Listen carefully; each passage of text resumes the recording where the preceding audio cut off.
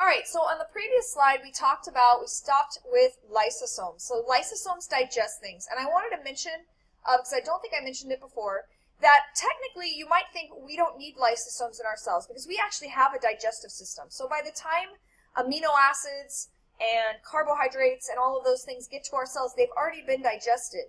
But remember that lysosomes can also eat worn out cell parts. If we go back here for a second. So autophagy, where the cell's actual cell parts can get recycled. And then there's phagocytosis, like your white blood cells, where they eat bacteria and viruses and things that don't belong in your body. And it's also possible that your cell builds something and then needs to break it down for some reason. So although we technically digest our food in our digestive tract, single-celled organisms would need to digest all of their food using the lysosomes, because that would be their only digestive system. But our lysosomes do still have jobs. Okay, vacuoles look a lot like lysosomes. They're little sacs. And depending on the type of vacuole, they actually can have different functions. So in animal cells, the vacuoles that we would see, they might store things, and they might also be food vacuoles, meaning when a cell eats something by phagocytosis, so here's my cell, it's eating something. Now, this would be a food vacuole inside of this little membrane where the cell ate this thing.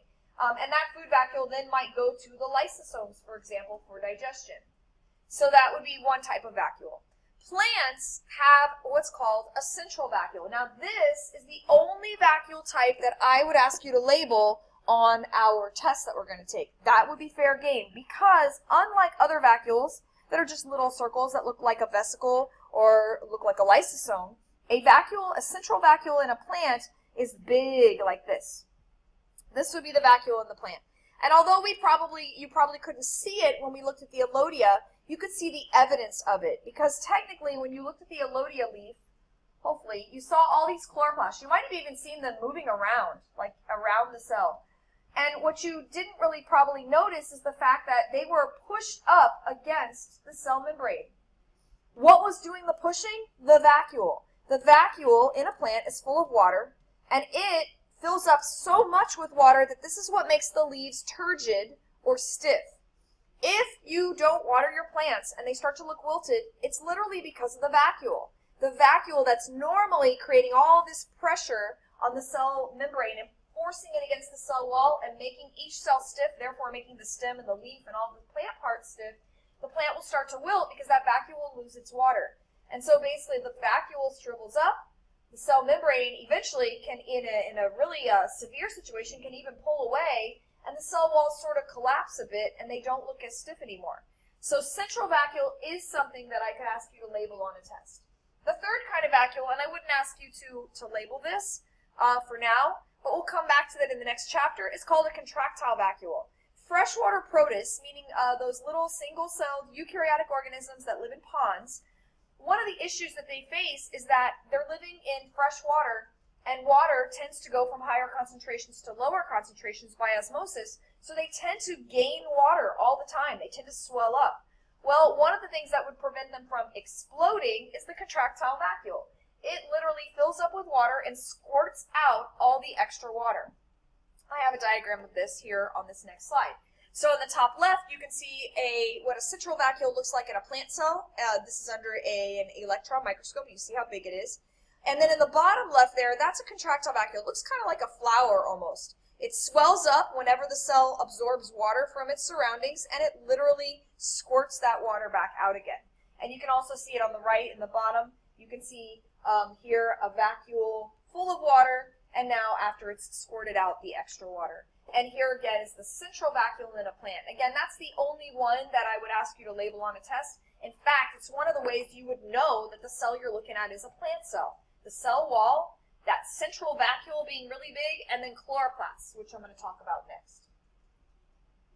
Okay, so that is vacuoles.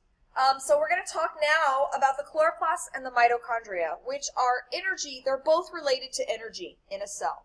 So first, mitochondria. So mitochondria are the sites of what we call cell respiration, which is a different chapter that we're going to talk about. But in essence, what happens in the mitochondria is that they use oxygen and sugar, and they generate ATP, which is basically your cell's source of energy.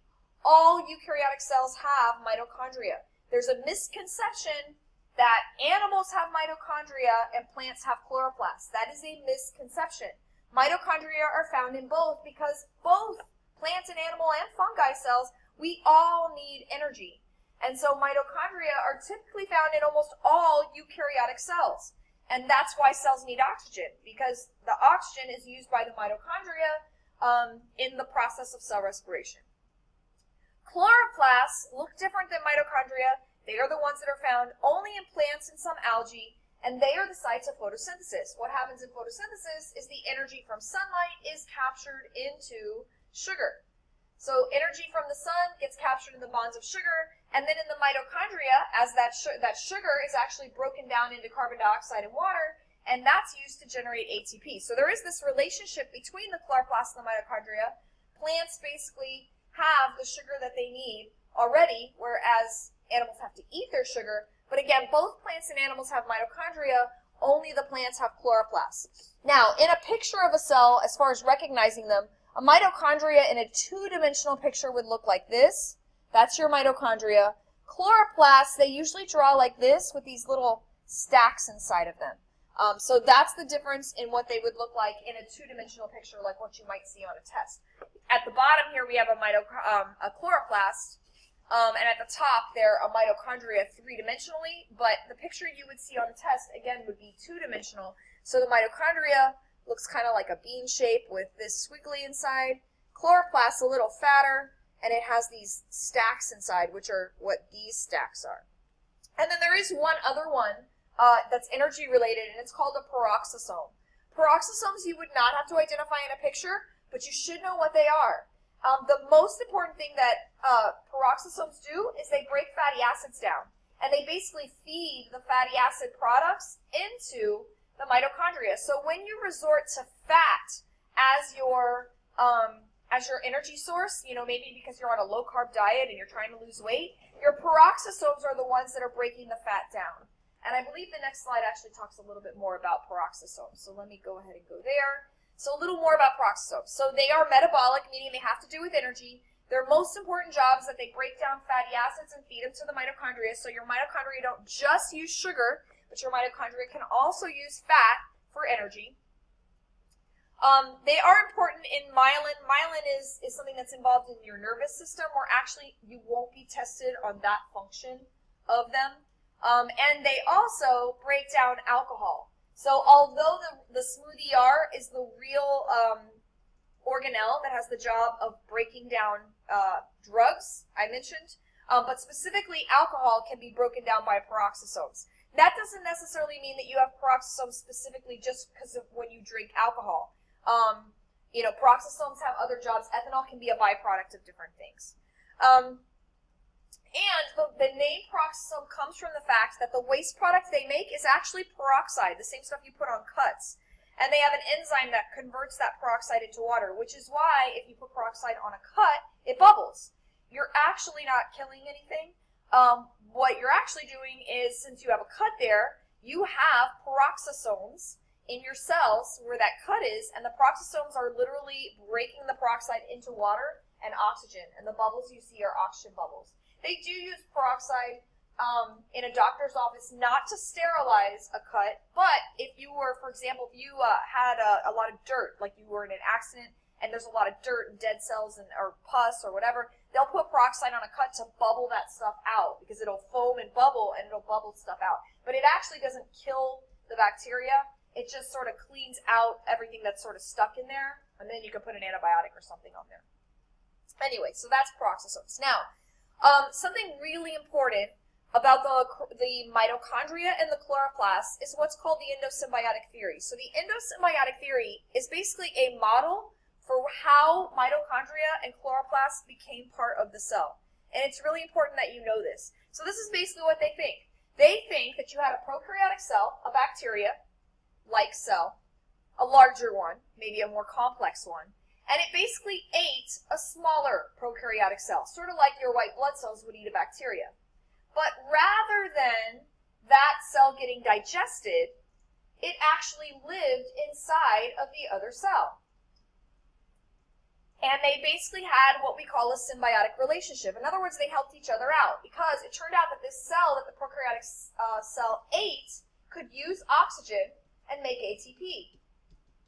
Well, that's beneficial to this cell because this other prokaryotic cell needs energy, and it did not have the ability to use oxygen to make ATP. And then this other cell benefits, the one that got eaten, because it basically has a place to live. Over time, these were no longer separate organisms. This cell that got eaten became part of the larger cell. So that's basically what endosymbiotic theory says. That the way that mitochondria were created was that a prokaryotic cell basically ate another cell. Instead of digesting it, the cell lived inside of it. And over time, they developed this relationship to where eventually that smaller cell just became part of it. And so, and then chloroplasts, this happened a second time with a cell that was able to use sunlight to gain its energy. And that's how chloroplasts came about. Now, so here's sort of a diagram of what happened. It's a little blurry, but basically what they're saying is this cell ate this bacteria. Eventually, the bacteria became mitochondria. It became part of the cell. And then the cell ate another bacteria. It happened to eat one that was photosynthetic, that could actually use the sun's energy and produce sugar, and that became part of the cell too. And that's why plant cells have both mitochondria and chloroplasts, because they came from a cell that had already gotten mitochondria, but now additionally got chloroplasts, and then animal cells only have mitochondria because that came from an ancestral cell that ate the mitochondria or ate the bacteria that became mitochondria, but did not eat the cell that became chloroplasts. So that's sort of the idea. Now, this may seem a little far-fetched. So what's the evidence? Why do they think this is what happened? Well, here is the evidence for endosymbiotic theory, and this is what you do need to know. First, mitochondria and chloroplasts have a double membrane. Why is that significant? Because when a cell eats something, this is what it does. A piece of the cell membrane breaks off and ends up surrounding the thing it eats. So by having a double membrane, it would support, that would be evidence that a cell ate another cell. Not only do they have a double membrane, but their inner membrane is very much like bacterial membranes. The outer membrane is very much like the cell membrane of a eukaryotic cell. This is exactly what you would expect if a cell ate another cell. A double membrane with the outer one made of cell membrane and the inner one more similar to a bacteria because that's what was eaten. It would have been the original membrane of the actual mitochondria and chloroplasts. Secondly, if they lived on their own, they would have had to have had their own DNA. They do.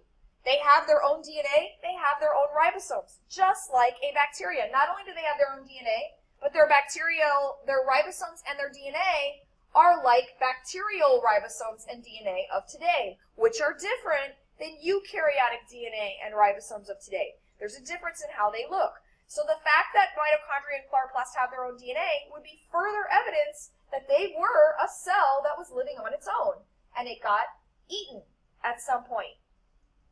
And finally, the third piece of evidence is that they actually reproduce and grow independently. Now, I don't mean independently outside the cell. A bacteria, a mitochondria and a chloroplast cannot survive on their own. But what I'm saying is, when the cell divides and the nucleus controls all of that, the nucleus does not control the division of the mitochondria and the chloroplast. They basically make their own decisions. So, since mitochondria and chloroplasts divide on their own, when they decide to, not under the control of the nucleus, this would be further evidence that they might be their own thing, or at least they used to be their own thing, that they could have at one point in evolution lived independently. So please be aware of these pieces of evidence because you will be asked questions about it, and you could also be asked questions about it on the AP exam. So that's the evidence that supports the endosymbiotic theory.